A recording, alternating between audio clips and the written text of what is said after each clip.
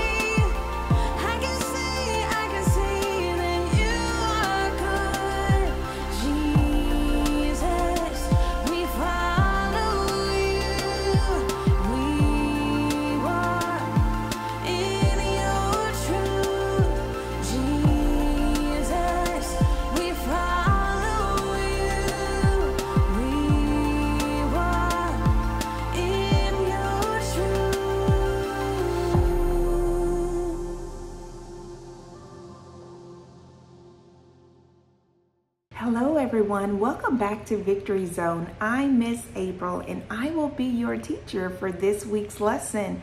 Guys, our week's lesson is titled Right and True. And it goes along with the 4th of July or Independence Day theme, where you would see red, white, and blue. It's kind of a tongue twister, but our title is Red, Right with an R, and True. And our bottom line is Jesus wants to free us from sin. Jesus wants to free us from sin.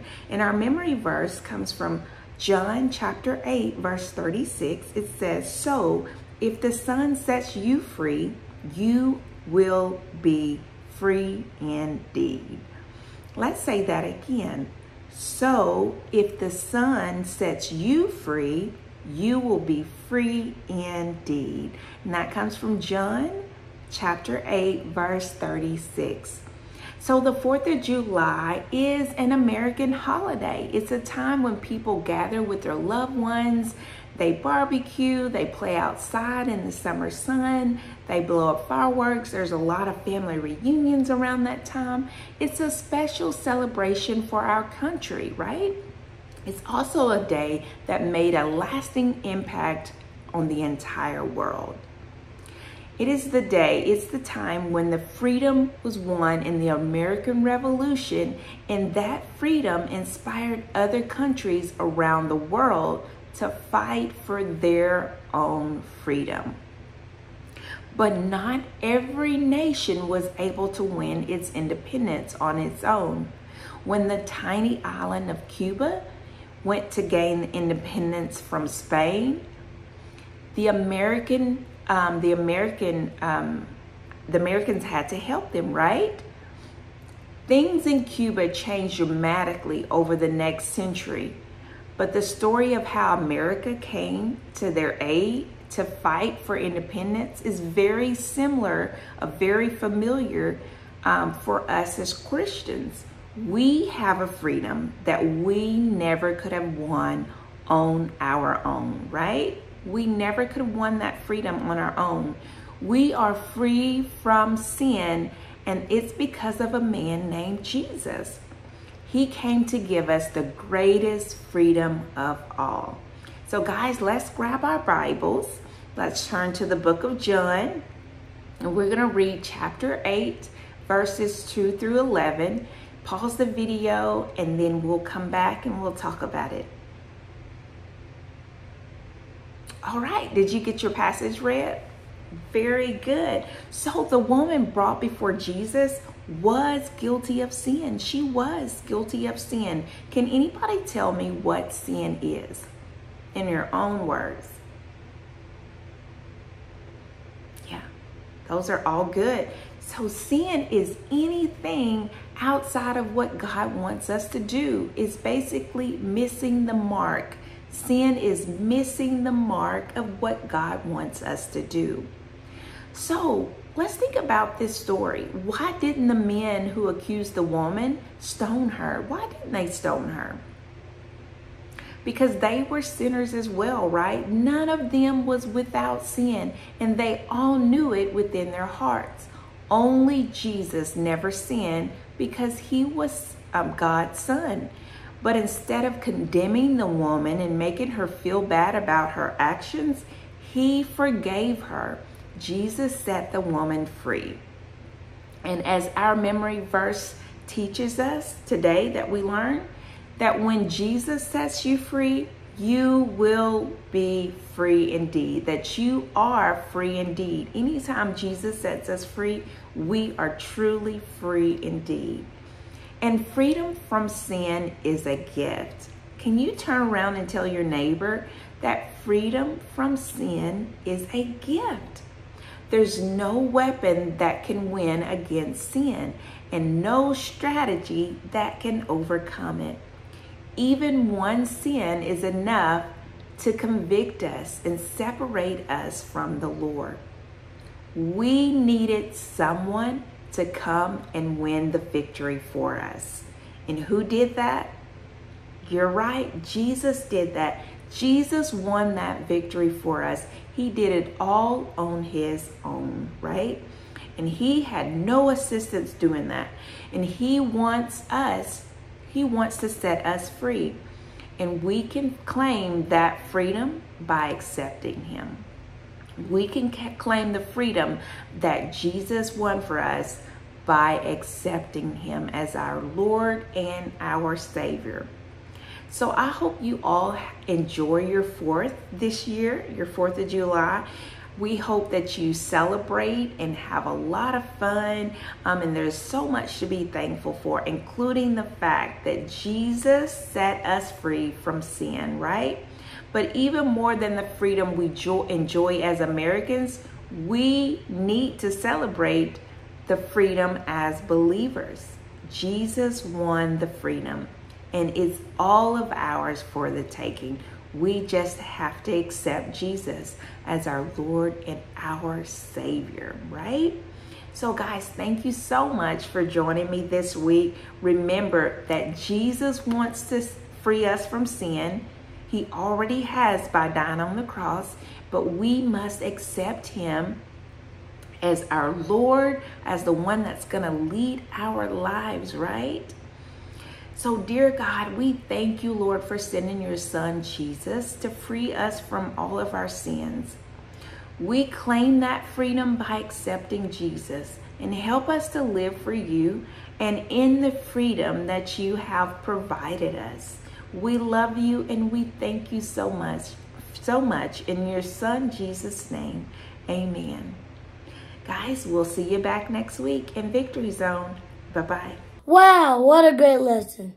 Did you learn something? I know I did. Let's have confessions. Repeat after me.